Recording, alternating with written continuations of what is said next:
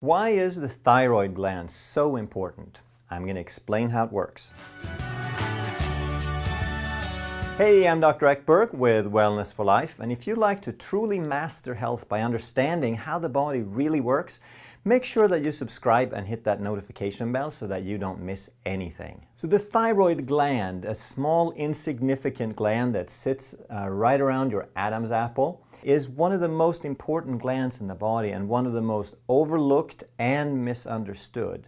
So we're going to talk about first why it's so important and then what is often being overlooked. So the thyroid is the accelerator, if you will. It's the thermostat. It sets the speed and the temperature of the whole body. It determines for every cell in the body how much that cell does of whatever that cell is supposed to do. The thyroid gland makes thyroid hormone, also known as thyroxine, or T4. So the T4 means that the thyroxine hormone in that state has 4 iodine atoms attached to it. And then it gets into circulation, meaning the blood takes it around. The liver takes one of those iodines off and turns it into T3, and now that thyroid hormone is activated, it's now in its active form and it can do its work. In your body, you have approximately 40 trillion cells. They used to say it was about 100 trillion, but someone recounted, and now the official count is more like somewhere around 40 trillion. And how many of those do you think have thyroid receptors, meaning they depend on the thyroid to tell the cell how much it's supposed to do? Or in other words, without the thyroid telling it what to do, without the presence of thyroid hormone, that cell is not going to perform its work the way it's supposed to. It's going to slow down. Well, the answer is every single cell in your body has thyroid hormone receptors. That means when the thyroid gland slows down, every cell in your body slows down. So your metabolism slows down, which can lead to weight gain. So for those people who have cut out the sugar and they've cut back, they exercise and nothing happens to the weight, chances are pretty good that there's some thyroid involvement there. There's an overall reduction in energy production, which leads to fatigue, or what is popularly called chronic fatigue syndrome, since everything has to be a syndrome these days. It leads to reduced production of hydrochloric acid and digestive enzymes. So now you can't digest the food, you get GERD or gastroesophageal reflux disease, you get indigestion, you get malabsorption, and on and on and on. You have decreased peristalsis, meaning the motility, the movement of your intestines that are supposed to push the food forward. That all slows down, leading to constipation. There is a reduction in the speed of nerve impulses even. So now you have slow thinking and brain fog, lack of focus. And there is a slowdown of anabolism or repair, of building things. So what that means is everything that breaks, everything that needs repairing, everything that is degenerated, now it doesn't heal and recover as fast as it could or should. So healing is compromised. The list could go on and on and on because every cell in your body could be affected.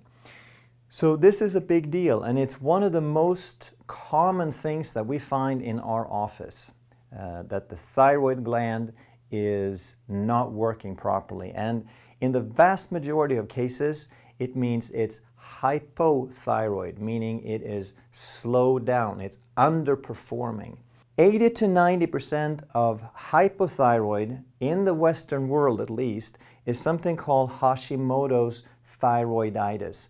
And that means that the thyroid gland is inflamed because of autoimmune attack, that your own body's immune system is attacking it. And the reason it does that is that your immune system is confused because you have degeneration and toxicity. What we have found is that when there is a hypothyroid, there is virtually always some component of toxicity or immune problem or pathogen presence that has to be handled before that thyroid can fully recover. So in the medical model, there is a poor understanding of what all this means, because to them, all they measure is thyroid stimulating hormone, which is a pituitary hormone. It's a hormone that tells the thyroid to produce more hormone. So if you need more thyroid hormone, if the body senses that, hey, things aren't happening fast enough, then there is a message, the pituitary senses that there's not enough, and now it tells the thyroid to make more thyroid hormone by producing more TSH. So the TSH tells the thyroid to make more T4, and then when there's enough T4, then the T4 feeds back and says, okay, we have enough. So in the medical model, they measure TSH, and if it is high, meaning there's not enough thyroid hormone, they simply give you synthetic T4, synthetic thyroxine. And this synthetic hormone feeds back and tells the pituitary that, okay, we have enough. And now, in the medical model, all the criteria are satisfied. But most people at this point still feel really lousy. They don't have the energy. They haven't really fixed or improved any of these things. And there's lots of books written on the topic, because in order for the thyroid to work, in order for the whole mechanism, for the whole system to do what it's intended, we need the hypothalamus, we need the pituitary, we need the thyroid, the liver, the gut flora, we need your immune system, and we need there to not be toxicity. So in the case of hypothyroid, usually we have several of these that have to be addressed in order for that whole system to recover.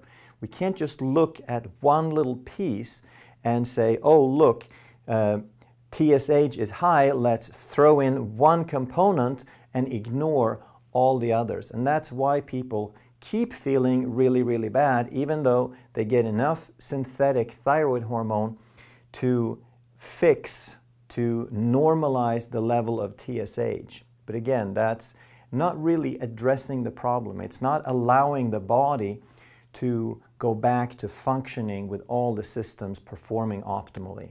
So what I would suggest, find someone who measures more than just TSH, or even better, what we do in our office is we use something called nutrition response testing, which is a different method of evaluating the body and finding imbalances at a very, very early stage, and then helping the body address the root of the problem, not just throwing in one thing to try to compensate for something that is low. So let me know if you have more questions on this topic. It is a huge topic, and I did a bigger video before, a longer video that explained a little bit more, but I wanted to put it together like this as well, because there's so much confusion on the topic. So the longer video you can check out here. And if you enjoyed this video, make sure that you subscribe and hit that notification bell. And again, please share this, because hypothyroidism is an enormously common problem, and 99% of people out there are just getting synthetic thyroid hormone to remedy, and it is not doing much good. So please share this video with as many people as you can, and as always, thanks for watching.